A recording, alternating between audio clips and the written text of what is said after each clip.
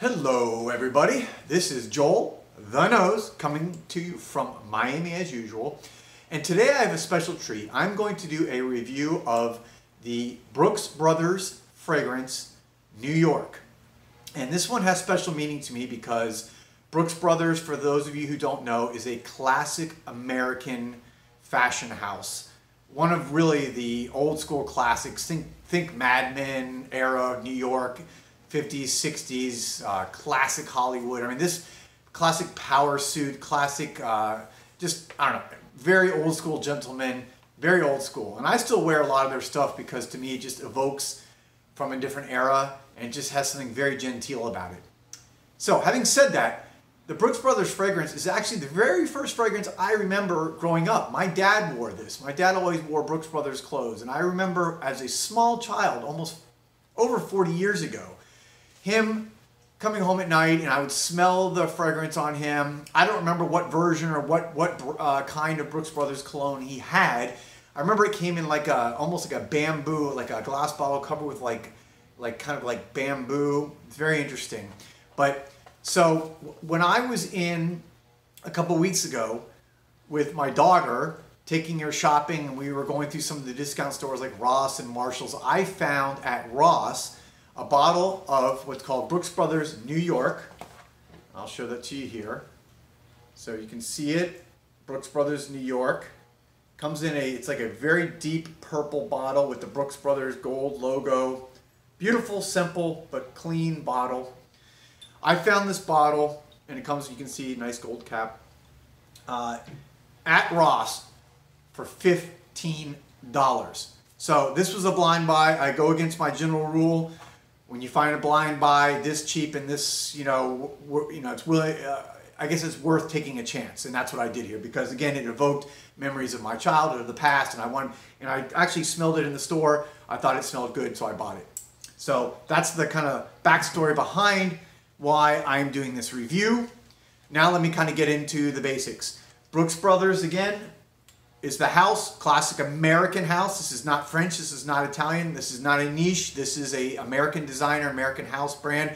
I normally review niche brands, but again, I make exceptions when I find cool stuff like this. So again, the bottle, you can see the cap. It's a nice gold cap. It's nothing, it's very light. It's nothing extravagant. It's nothing too fancy, but it all goes together well. You can see the gold vaporizer on top. This was released in 2008, so it's 11 years old now. It is definitely a preteen and probably got some attitude like most preteens do if you have kids. Interestingly, again, as you know, my notes, my attorney side, copious notes. The nose behind this, the fragrance perfumer is Richard Herpin, who, if you know anything about him, this guy is very prolific. He's designed for a lot of major houses. This guy has had a very successful career. He's done stuff for Tom Ford, including Oud Wood. He's done the Tim McGraw brand. He's done Paris Hilton. He's done CK, Calvin Klein, Marc Jacobs. This guy is designed for everybody. So clearly, he's very popular. So it doesn't surprise me that he did one for Brooks Brothers. The notes, as you read them from Brooks Brothers, are as follows. The top notes are Bergamot, Verbena, Petigrain oil, and Mandarin. The mid notes are Carnation, Iris root, and Cumin. And the base notes are Oakmoss, Vetiver, and Musk. So, let me get right into it. As I already showed you the bottle, very cool bottle. I'm going to give you a spray here so you guys can see.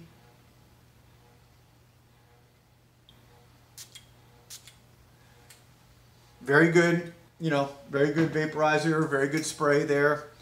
Okay. Woo, I gotta say, I love it. So this is a freshie. This is one that I think you'll see will get, especially in the office, because Brooks Brothers is such a classic men's fragrance and office and business fashion house. Clearly, I think this is designed for wearing to work every day, and you're going to see that it would work very well there. Right off the bat, I can tell you this, I applied this in the morning at around 9 o'clock in the morning. And right off the bat, let me say about this, again, obviously it's very cheap, but look, just like New York, it's like a good slice of cheap New York pizza.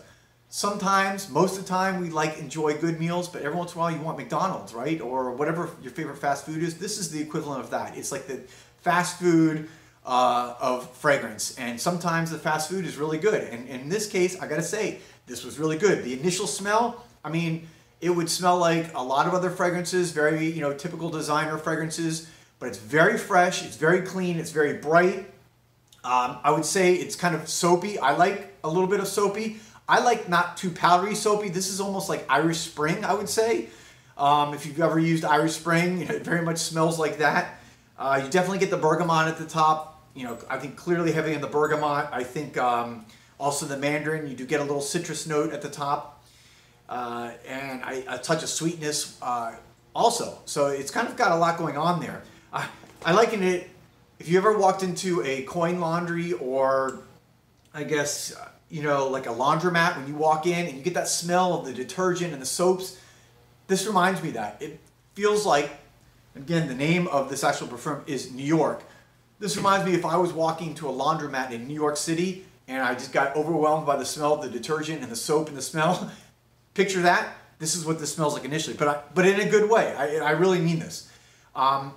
So about an hour in, it starts to definitely dry down. The top notes are essentially gone at that point. The Carnation, which is in the mid note, I got a little hint of that. The Vetiver and the Musk really start to kick in. It starts to warm up. This fragrance becomes really kind of warm for me at that point. And then I'll say this, I don't have much experience with iris root in fragrances. It's not something I'm always necessarily drawn to, but this time I could really detect this iris root here. And that is one of the main mid notes. To me, iris root is like root beer. I felt like I was drinking an A&W root beer or sniffing it with the bubble and the carbonation coming up. It smelled like root beer on your skin. Warm, sweet, and bright. Have you ever had one of those little A&W root beer candies? Sometimes you get them at Halloween since that's coming up. They're little hard candies. Taste just like that. So again, this evokes a lot of very good memories for me. Obviously, I have the family history. I have this kind of candy history, this root beer, a child. All this was very good, but it comes across again, I think, in a very manly way. 11:15, about 2 hours in, everything starts to fade.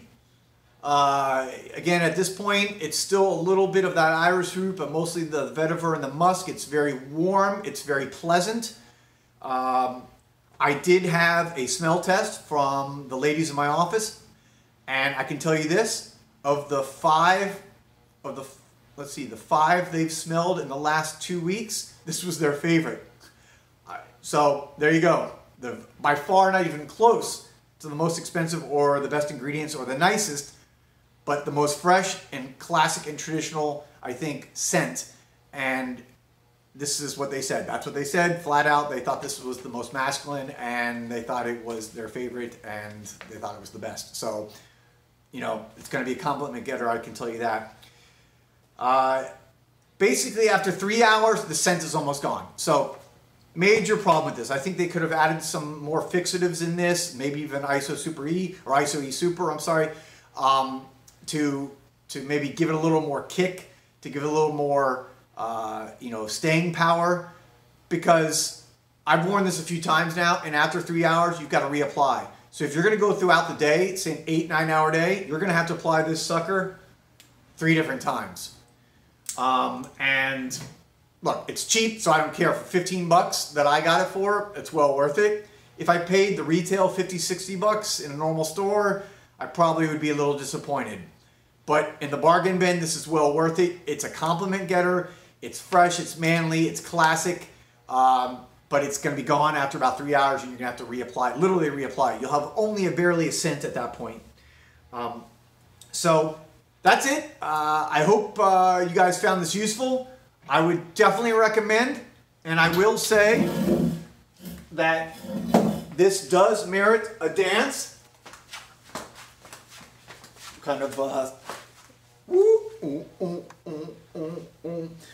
okay, because I would buy this again, especially for $15. Not for $60, but for $15, I would totally buy this again. So I will be on the hunt. If I see this in discount stores again, I will buy it.